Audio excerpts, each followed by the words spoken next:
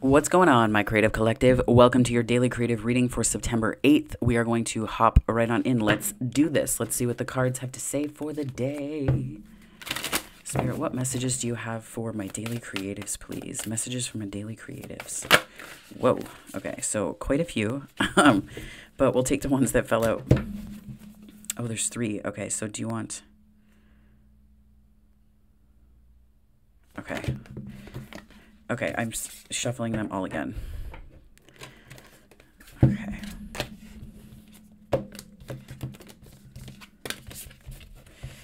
Got it. Got it.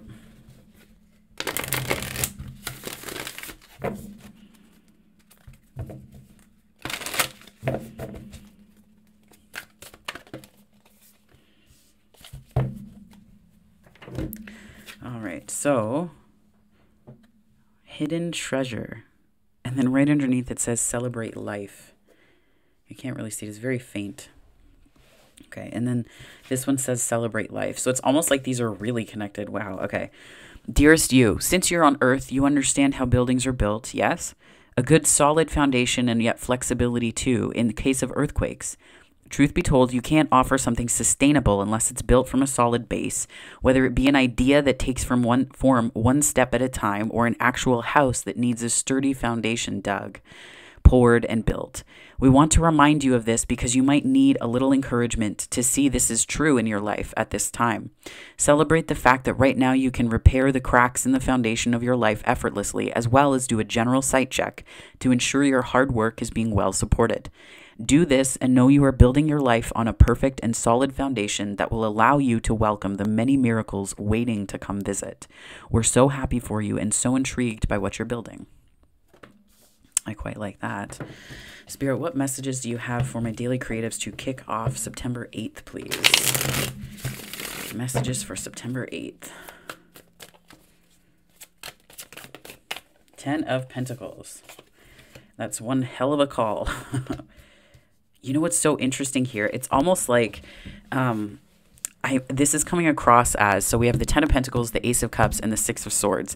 Now, part of the call in the hero's journey is the refusal as well, right? The call and then being like, oh, hell no.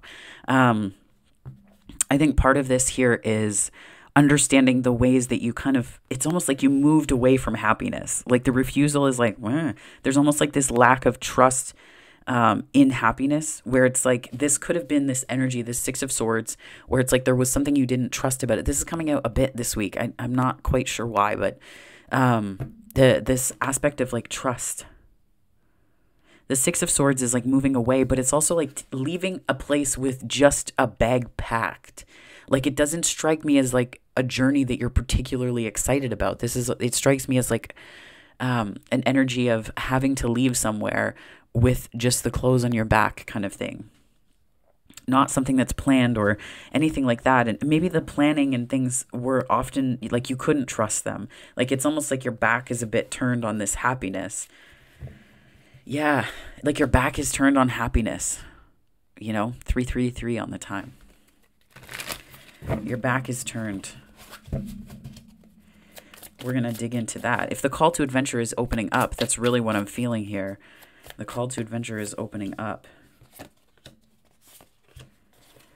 So the King of Swords could become a tower if it goes unchecked. I feel like this is being a little bit cold, feeling like you know everything, you know, and you just don't, right? Because the thing is that pain that we don't want to repeat, it can often make us feel like we know everything. It can often make us feel like we know more than what we think. And it's like turning your back on all of these beautiful energies in a way. 6 of Wands is your protagonist energy, right? Like in a way, there's like something about being seen, specifically with this Leo energy here. And maybe it's just being seen for where you are. Maybe it's just being seen for, let me move the mic here. Maybe it's just being seen for some of the challenges that you're facing, or, you know, and sometimes we don't need people to see us such that we stay there, but sometimes we just need people to see us there so that it diffuses any shame we might feel about where we are, right? That can be a very real thing. 444 on the time. And I feel like this is a lot about the way that you're doing that. It's like there's something that you may not have wanted to be seen, but the reality is the antagonist position here is the strength card, which tells me that you are kind of battling yourself where it didn't need to be the case, and it kind of left you feeling a lot of like this lack of confidence. Not in, I mean, yes, in your abilities, yes, in your skills, yes, in your knowledge. All of that is true, but I'm also feeling that this left you a little bit like doubting your capacity to handle this, right? Like doubting whether you were not capable. Because I think the Six of Wands is here. This is previous successes, so you know that you're capable, but it's almost like feeling like you had to, like it's almost like this King of Wands, a King of Wands, good Lord, King of Swords. It's making me feel like there's like a maintenance, like there needed to be some kind of maintenance to stay in that energy, because there's something that's like more playful. I'm getting this, especially with the Strength card here. So it could be this is an aspect of yourself that you weren't seeing, that you weren't letting be seen. 555 on the time. And that does feel like a change that needs to happen. That's like a shift. I feel like that's a big change that needs to happen, where it's like there was something you're not trusting about yourself. Page of Pentacles. Yeah, youthful energy. The challenge is valuing this, is valuing maybe, when we think about things that we want, sometimes we're like, that's stupid. But I mean, if you're judging yourself, like, why do I want this? But sometimes it's not that, it doesn't need to have that judgment with it, right? I think about when I was, I don't know, I'm trying to think of an example and I'm blanking. But it's just, for example, when I go on hikes, sometimes I like to listen to music because it helps to connect me, and it helps to also tone down the synesthesia that I experience in nature. So for me, it kind of does two things. When I used to take buses everywhere, for example, and when I took public transit more than I drove, right? Because I didn't have a car at the time. And some people who would take buses with me would sometimes get annoyed that I'd have a headphone in one ear, but it was really because it was helping to manage overwhelm that I would feel at everyone's energies on the bus, and also just everyone on the bus, and sometimes the noise of it. It was like just being extra sensitive to that. So I almost feel like there's like, it's stuff like that where like people can talk you out of it and be like, why do you have one headphone in? That's rude. And it's like, no, it's not. It's what you need to support yourself. But there's also this playfulness that's coming through, right? There's the removing the practicality. That's where it's like examples are failing me. But it's like, this is like wanting to have an adult coloring book. So getting an adult coloring book and doing that. Right? This is wanting to walk around, go for a hike in the rain. I've been wanting to do that for a while and I just haven't gotten the chance when it's raining, right? So something that seems frivolous that you're like, why would that, what? But it's like those things, just letting yourself want them. And I feel like that sort of becomes a gateway for expressing deeper truths. Yeah, it's like a gateway for expressing deeper truths that you might have been denying yourself. Because you were like, I have to be in this King of Swords energy.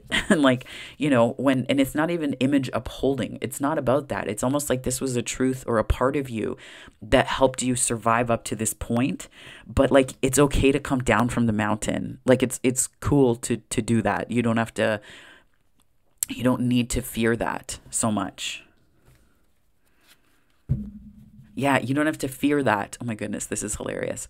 Right? Like judgment and the Eight of Swords. You don't have to fear that because it's just like, it's more reflection than truth. Nine of Pentacles, clarifying the Page of Pentacles. Yeah, I feel like this is really going to enhance something for you. Queen of Swords and the Sun. It's like, I feel like this is the awakening to this part of you.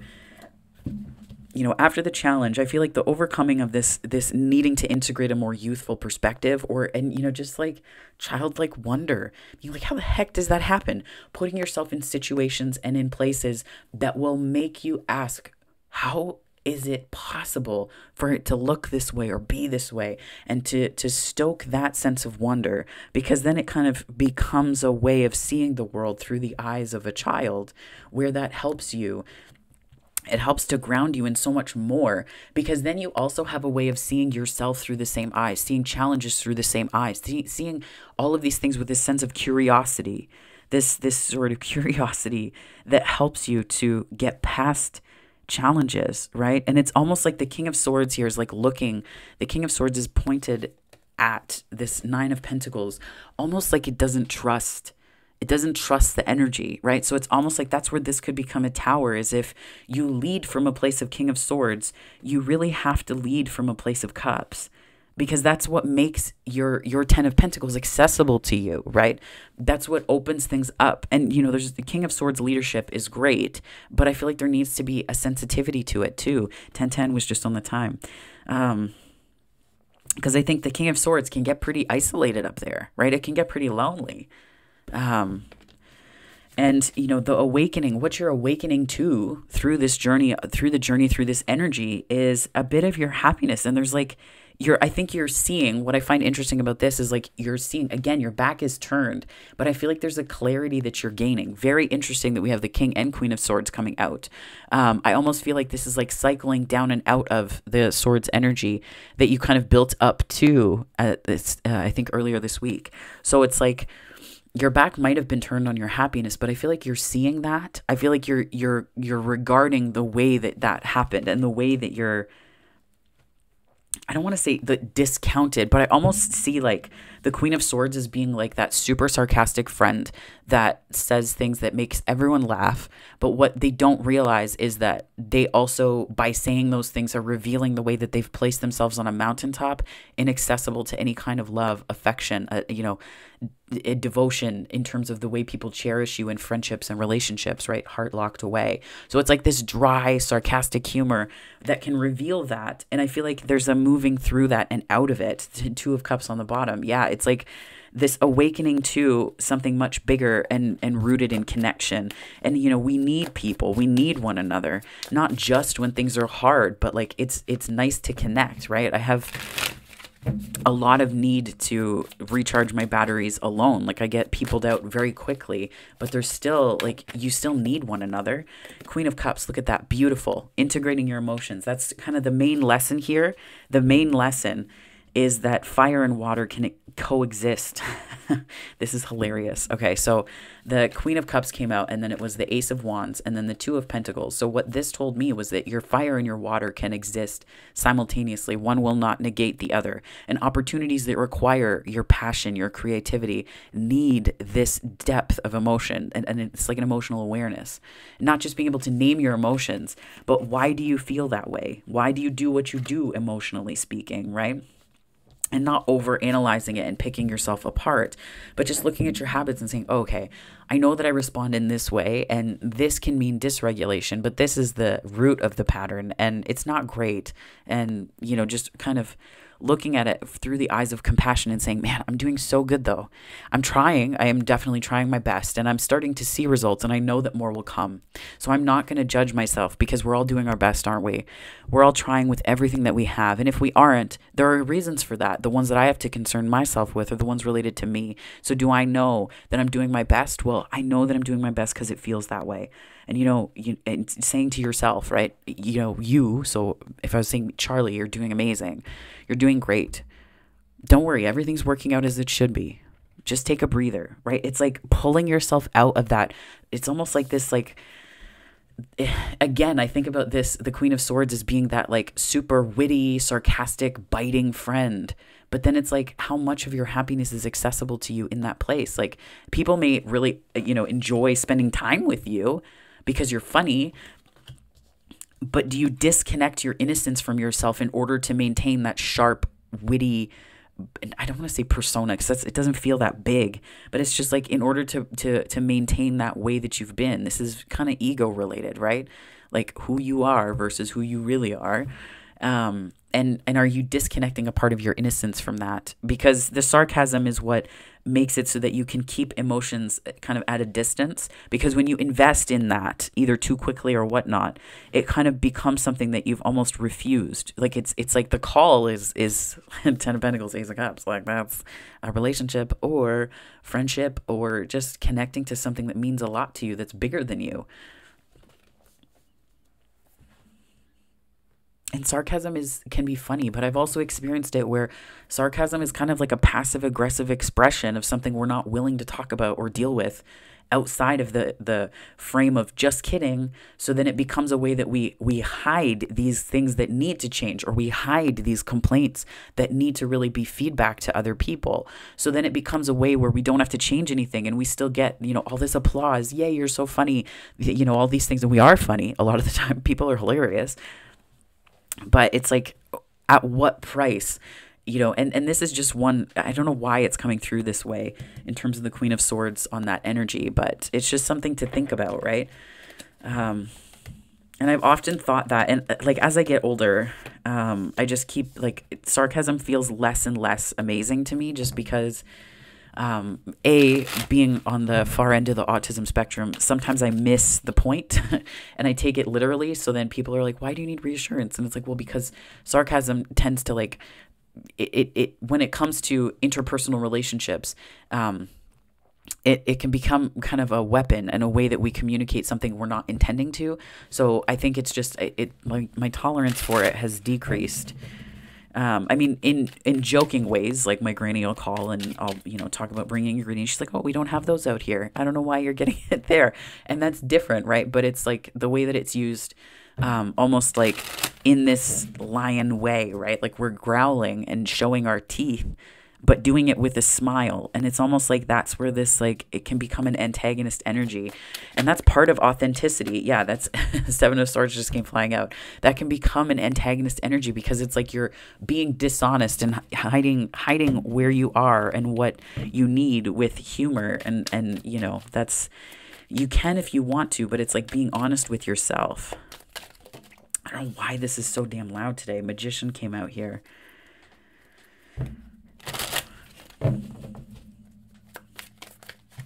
It's like I'm hearing imagination. Like you have to imagine, not just like imagining a world differently, because that's not it. That's not just it. It's like you have to sometimes imagine what it would feel like to not need to relate through, these little mechanisms that we use. I don't know why sarcasm is so damn loud. I'm almost like, I'm low-key pissing myself off with how loud this is. But I think about how often we do it, like coming into work and people will say, how are you doing? And it's like, oh, living the dream, right? And it's like people laugh because they're like, I know, right? But what if you came into work and people asked how you were doing? You're like, I am great. Did you see the sunshine out there today? It looks beautiful. Even if it's cloudy. Did you see the rain? Oh boy, did we need it. And it's like understanding that when we rely on these mechanisms to just get through the day, that tells you that the foundation of your day needs to change in some way, shape, or form. So instead of just being in that energy and being like, "Bleh," and then turning to things like coffee with a lot of sugar in it, or I use a sweetener. It's a stevia extract, but it's brilliant. It's just a tiny, tiny bit, but nonetheless, like we turn to like carbs and we start to crave things like that, because and even fatty foods. I found that when I'm in environments that leave me feeling really ungrounded and outside myself, which I have to take responsibility for, I'll start to crave really high fat foods. Like nothing sounds as delicious and delightful as a Big Mac in those moments, even though it's not great for you and it hurts your stomach, right? Like it's not good. And it also hurts your insides too. But it's like in those moments, it's like you need something to ground yourself, right? So it's like it's like turning away from all these coping mechanisms and going right to the root cause. And I feel like that's kind of what this contemplative energy is here in the King and Queen of Swords here, because I feel like you're beginning to see that what's required of you on this new step that you're taking or new place that you're moving into, place that you're interesting. I'm thinking about like a new phase, a new cycle, a new, once we're out of the retrograde period, you can start new during the retrograde though. It's not, I mean, people wouldn't necessarily recommend it, but it's really just about understanding that the retrograde is a time for us to really be understanding of our own BS before we sign up for something new, because, Mercury retrogrades can often confuse us and cross communication lines, all of that stuff. But there's something that is slightly different that is required for this next step. And I think it has a lot to do with being more in touch with and in tune with your emotions. You don't have to share them with everybody, but like if you've been in a place of feeling like you're constantly balancing this like invisible knapsack of BS and negativity, you need to let it go, right? Because then it becomes an Ace of Pentacles, which is another new start. That's the ability to plant a new seed. And I think it's like you have to let go of whatever it is. That could be just a balancing act that you've been doing, right? It's almost like you juggle your happiness and you're like, hey, wait, why can't I stop juggling? But it's like you have to decide that you want to. You have to be willing to stop doing it. And from the... so the Six of Pentacles is on the Ten of Pentacles, the Page of Pentacles, the Nine of Pentacles. So this may relate to work for some folks. But I think it also, again, we're talking foundation, and I feel like this is foundation building, right? It's almost like this is accepting that you don't necessarily know everything, and it's bringing something back into balance, right? The Nine of Pentacles is your perception of yourself. I mean, it's not thoughts, but I almost feel like this is like, how accessible do you believe your skills are to you? Do you know things? Then you're just like, I don't know what to do with this. I have no clue, right? But there's something about this youthful energy, and it could be a way that you give to others through it. You know, if you're like the funny friend, or if you're like the, I don't know if we play roles like that in friendships, but if you're like the joker, like the class clown or whatever, right? Like if you're in that energy, it could be a call to really balance yourself and to really understand what it is about that youthful energy that you I guess embody, right? What is it about it that you embody well, and how does it serve you and serve others? This is kind of that exchange, right? Because this is really, it's supposed to be the charitable giving card, but it's, I think to me it comes across as an energy of exchange, because as you receive, so too do you give. And it could be this way that this sort of playfulness is bringing about curious new opportunities for you. Just like new opportunities that resonate really deeply in the heart space. I feel like the King of Swords, there's so much to be said for how much of a gift that was for you, because I think that it protected you from some things that you really needed protecting from. But I think it's safe to let go. It's like, it's safe to let go of it. And I think you have to know that it's safe. You have to trust that it's safe to let go. Queen of Pentacles clarifying the Five of Pentacles. A lot of pentacle energy today. And it's almost like this is like the healing. This is possibly healing some kind of trauma. This is possibly, you know, it's healing in general.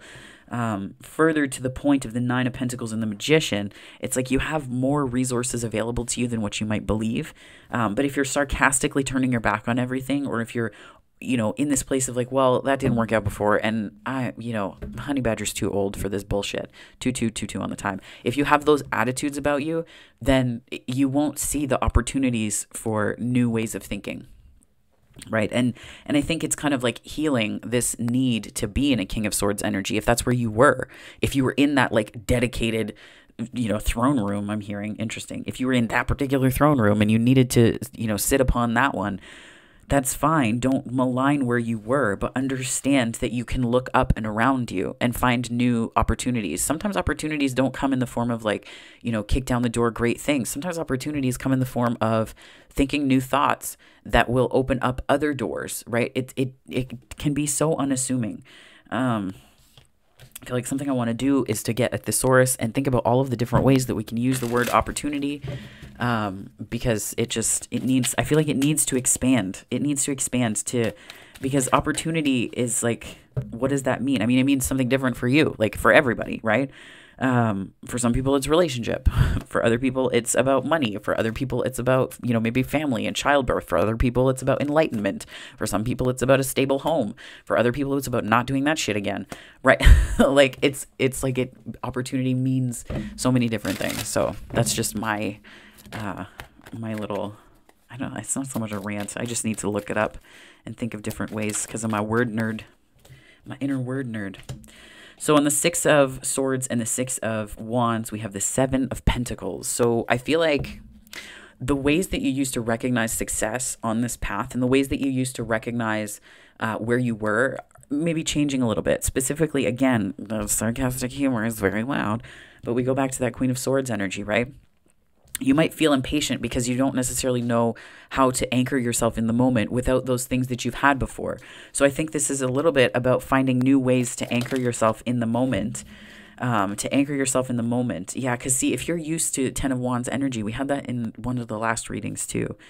But it's just like if you're used to a Ten of Wands energy, you really have to start to do right by yourself and let go of that being your metric of something, of a way of understanding where you are. You might feel a little bit impatient, but that's okay. I think it's about alchemizing and integrating that energy. Chariot, forward movement. Yep. So I do feel like there is forward movement. There is progress, maybe a little slow, but Knight of Swords, Knight of Pentacles, Page of Pentacles. I think it's moving a little bit slow. But you're getting there. And I think it's just about finding ways to encourage yourself on the journey, right? We all need that. Even if we say like, that sounds ridiculous. That's like baby stuff, or like, like things that you would do, like saying to yourself, you're doing a great job. You really are. And don't lie to yourself either. But you can't deny that you're doing a great job if you are, right? Don't deny yourself that encouragement. And not all of us had family that would actively encourage us. So it can become an invitation when things get difficult to turn back within and say, you know what, you're doing amazing. You're doing the most with so little. And, you're getting more information. You're getting more resources. You're getting more of the things that you need. But for now, you're doing great. Because when we berate ourselves, they've done studies on this, and specifically with people with ADHD, just neurodivergence in general, but I think in general, we can lose, I think it's something like up to 20 IQ points in the moment when we're shaming ourselves, and we either berate ourselves or make ourselves feel stupid, or, in those moments, we lose we lose access to specific parts of our brain that help us do stuff, right? That help us function, that help us specifically with executive function, which includes giddy up in your saddle, which includes knowing what task to prioritize, which includes all of these things. So if you're berating yourself, if you're sitting there saying, you're an idiot, I can't believe you couldn't figure this out, I'm going to turn to sarcastic humor to cope with the way that happiness feels outside of me and absent from me, because that feels better and at least people are laughing. No, at least we don't want to at least ourselves into a corner. It's about encouraging yourself and encouraging others, saying like, oh, again, like, oh, living the dream. And I've done this too. And that's where it's like, I share this as an example of something that I have done myself. Right. And it's like, why be sarcastic like that? Why not just show up in a place of joy? If that's accessible and if that's what you actually want. Right. Because sometimes we need to feel miserable for a while. I feel like this is so good. Like there's so much healing available. This Ace of Cups, the moon and the star, like I almost feel like you couldn't see it necessarily.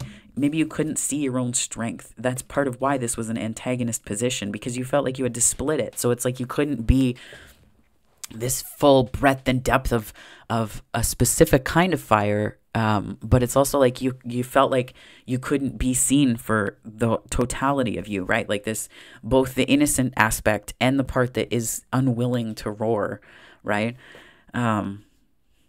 Yeah, so fascinating. But there's new opportunities here.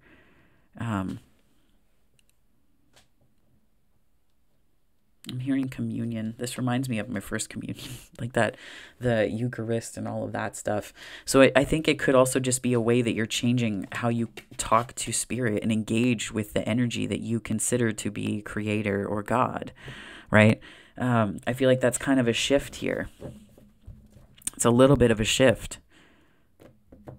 But that's where your hope lives. And if you couldn't find it, if it was under this moon, right? Maybe it's more that you were like keeping it there because it was safer that no one saw it, because it feels dumb. It feels, and honestly, like I'm going through this right now with certain situations where feeling hope, people would laugh if they heard hope when things are not necessarily going well on the outside, right? Because you have to turn something around for it to get there. So it's like going to driving school, and imagine if the driving instructor was laughing at you and calling you stupid when you were trying to learn how to do a 3-point turn, right? So instead of laughing at things, when we choose optimism and hope, understand that the reason why other people do that is because it's so unbearably under a moon for them that they can't reach it, nor do they want to access it. But don't let that be the thing that that locks you out of your happiness, right? Because it's just perception in the end. It's just perception in the end. And one person's opinion should never dictate what's possible for you. Right? People, so there was something that came up in like a Facebook memory or whatever, where, it was the first day, yesterday, 4 years ago, was my first day of grad school. And I think about the impossibilities of that, right? Just the impossibilities were that I couldn't possibly go back. I had nearly been murdered in 2007. And then I was, trying to make OSAP payments, and I was working for minimum wage and trying to find housing, and all of this stuff was happening. And it seemed like an impossible dream, right? It seemed like an impossible dream to get a degree, but it still happened. And I didn't really expect it. I didn't know what would come of it. I was just asked to do an interview for someone's research. And then that prof told me about the program. And they said, I really feel like you would be an amazing fit for it. You should totally look into it. They do accept students well after the deadline, which was February, right? And then I applied in July and I got in August. So this to say, if other people put their hopes or long-held maybes under the moon and then call your optimism ridiculous or sickening or ill-placed or toxic. We don't want to do toxic positivity where we're saying, oh, it's fine, it's fine. If you know it's not fine, choosing to be optimistic regardless is actually a strength, because it's not just about getting through, it's getting to the other side of it, and then you're mobilizing resources, right? And just because people can't see all of it doesn't mean that you're not. So you have to be very firm with yourself and resist the urge to prove, resist the urge to show, because if you know, right, you can be open to learning. But I think it's like, don't listen to other people who, I was like this in 2014, 2015, kind of went through a dark night of the soul shortly thereafter. But, people used to laugh and say that I would have sunshine, unicorns, and rainbows coming out of my ass, because it was just like I was so like always looking for the silver lining, always looking on the bright side of things, right? Yes, this is happening. Yes, it needs to change. However, think of all the things that I'm going to achieve after this, or all the things that I'm learning from this. How is this bettering me? What are the silver linings here? And you don't have to refuse yourself the ability to feel things through it, but sometimes you really have to resist the call of other people, right? Because you have your own calls from spirit, right? Call to adventure, call to your spiritual journey and your path. Other people will call out to you in the night. I almost see this as being like a Marco Polo game, right? Well, I wish that there was another name for it, but it's like where you call out and then someone answers. You call it and then you get closer. But it's like that's where it's almost like the negativity of other people, and you just have to let that go, right? You really have to let that go. And it's almost like maybe that made you feel like a smart leader was one who was like focused on all the bad things that could happen, because then it could prevent them. But that couldn't be further from the truth, because you recognize, I think, on some level that it's just locking you out of your happiness. Like your back is always turned to it because it's always on the lookout for what's going to go wrong.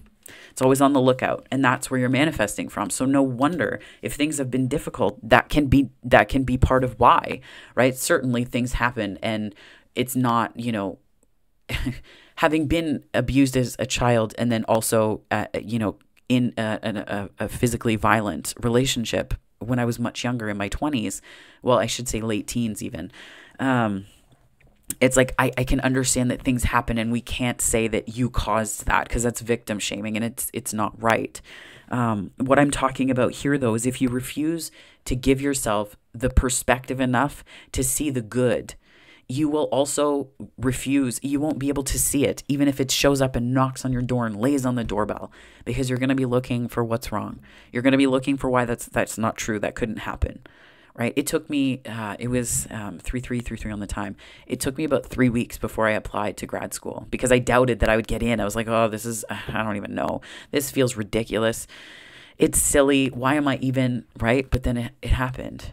So I share that, I think, just because this moon card here it's really calling to me, in that it's like, bookending or sorry, it's in the middle of the bookends of an Ace of Cups and a star, which is healing and new opportunities that come from that.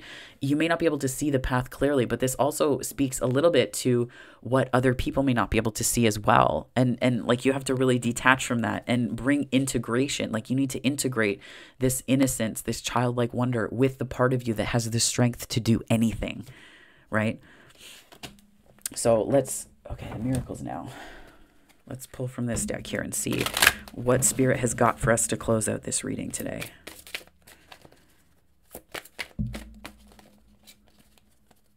And that's the other thing. I'm getting to that, like, other people may see the outer conditions, but they don't know what's going on the inside.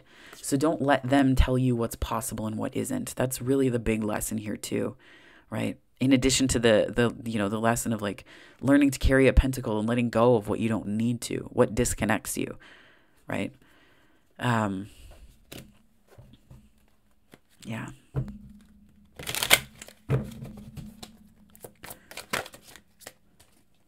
Sleep is a spiritual practice.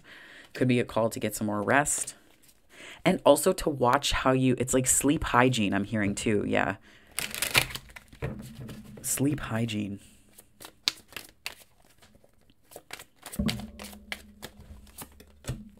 I make time to recharge my battery. The world needs my energetic light. So I make time to recharge my battery. The world needs my energetic light. I feel like there's a lot of light shining this week. And not like shining a light on the bad. It's like you're shining your light in different ways. And I think it's like starting small. There's this little spark. There's like a spark. And I feel like it's like that's what it's going to start to, like, there's this little spark. And I feel like you're beginning to trust it. But I think first you had to detach from this King of Swords idea of what leadership was supposed to be or look like.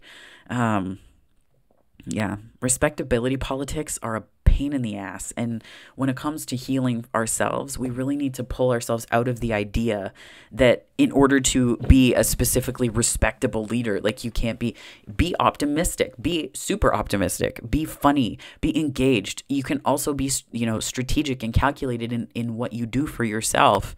But it's like, I'm seeing this too. Like, I let grace lead the way. Yeah, take the first step and you'll be shown the next step and the one after that. Know that life will love you every step of the way. Like, let grace lead. Let grace lead, right? Let the part of you that understands what it means to be so humbled that you have not a lot of resources at the moment or wherever you are, but knowing that what you have in you can remake and rebuild and recreate or create or add on to or change or shift. All of it. This is where you begin to use and integrate all of it. And incidentally, that's where you become a fucking emperor. That's where you step into emperor energy. That's where you start to activate that leadership, right? And it's not, you think about leadership and it's like, okay, well, give me a leadership position and I'll lead. No.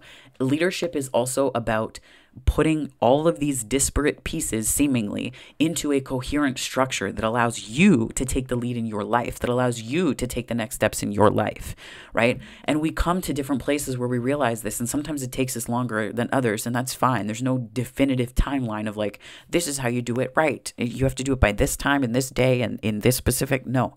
That's not it at all. And that, again, it's like, it's the kind of leader, right? King of Swords leader, or, other energies as well. And that's where it's a different kind of leadership, right? I almost feel like it's a kind of disconnected leadership in the way it's showing up here. King of Swords and Queen of Swords, right? Maybe there were ways that you needed to be calculated for a time, and that's okay, because that's a strategic way to protect yourself if you've not healed something, right? That's what we turn to. But there's a more open-hearted approach and a more open-hearted leadership style available to you. So I think it's important to lean into that. This reading's been huge. I feel like there's so much that's been coming through. So thank you for watching thus far. Let's read this here. Celebrate life. We're going to close this out. Dearest, wonderful you, to help you manifest a life for the highest good, we invite you to examine your deepest desires. Imagine all your desires, no matter what kind, like magic seed pods in a basket, glowing with infinite potential. Look closely at each one. Are you afraid that some may bring you too much attention and invite negative reactions from others? This is the King of Swords in that Leo, right? Being seen. 6 of Wands too.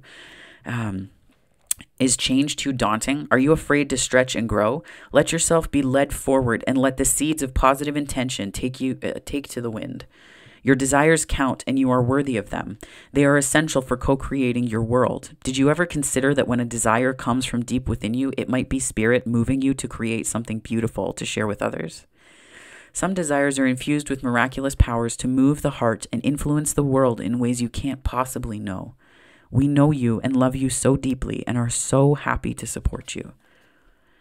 Yeah, I think this is big. This kind of sums it up though, doesn't it?